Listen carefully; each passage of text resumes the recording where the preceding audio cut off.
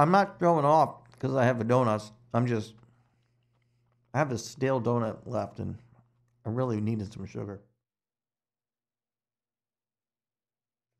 Not bad anyway.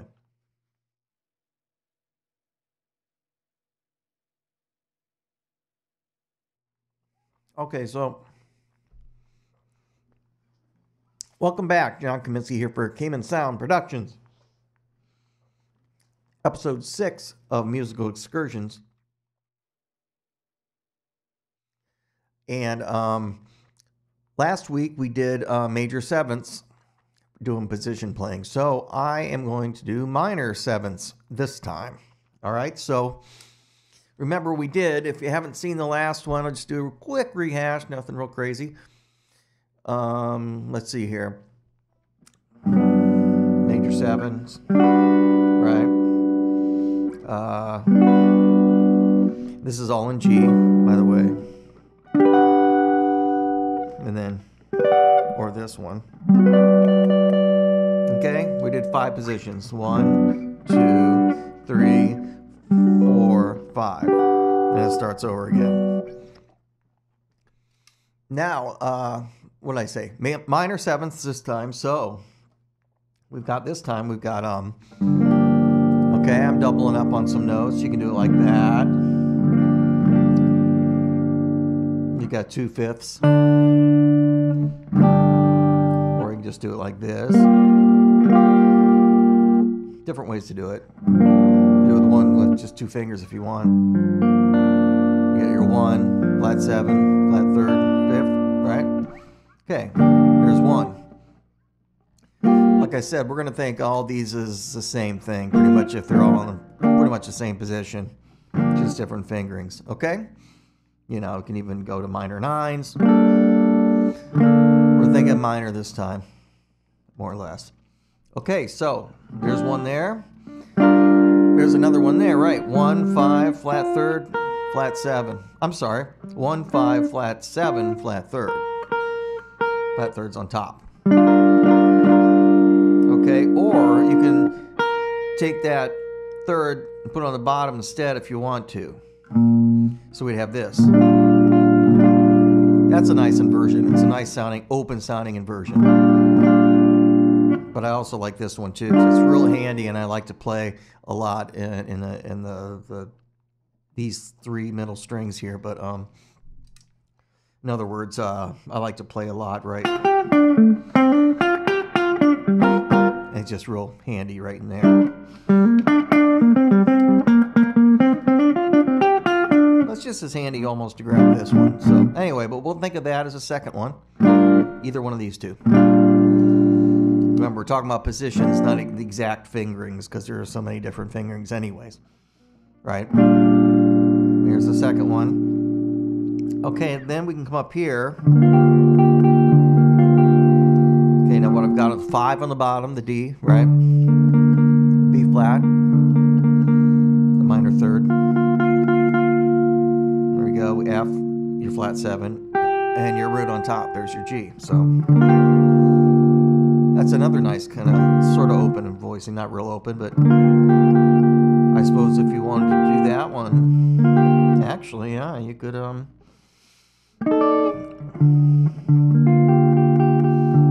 actually put this one on top too. Didn't think of that one before. That's a nice little inversion there. So all I did was move the 5th to the top, just like we did down here. Okay, but that's what I was referring to. Or we can do that. Okay, so that's 3 now. So we've got 1, 2, right? 3, 4. Everybody knows this one, right? And then 5. There's your 5th one. You have to mute the B string. I'm doing that with my first finger here. This way we have minor 3rd, 5th, root, flat 7. no fifth, no second string, and no sixth string, of course. And then we're back again.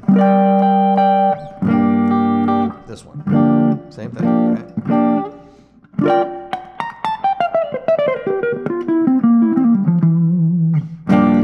All right.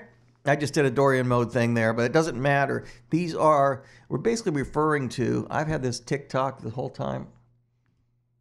Thank you. Never mind.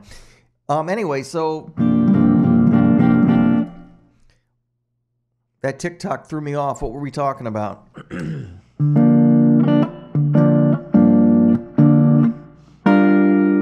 Well, I did all the positions. That's what I wanted to do.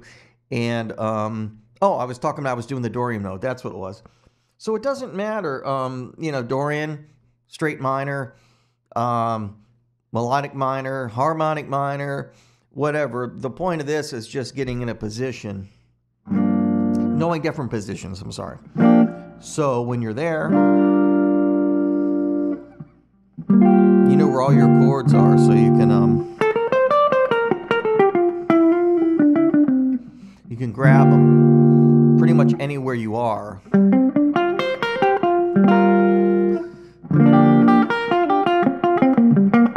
It'll work both ways around. If you're used to soloing in that area and you don't know a chord form, you'll find now you can learn the chord forms. If you're used to those chord forms, but you're not used to soloing in that area, you can force yourself to learn your notes in that area so you can keep soloing in that area. So that either way, it doesn't stop your movements, whether you're playing chords or single notes, soloing, comping, whatever. It gives you other options.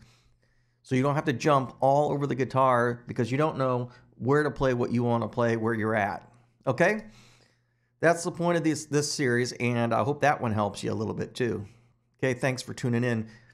Please subscribe to my channel. It would really help me keep doing this because I want to do it. I like it, I enjoy it, but it would be much more fun if people, when people write in and say things about, what they're thinking about what I did, or just have a question or a criticism's fine, because I want to have new ideas of how I should, what angles I should go at this stuff with.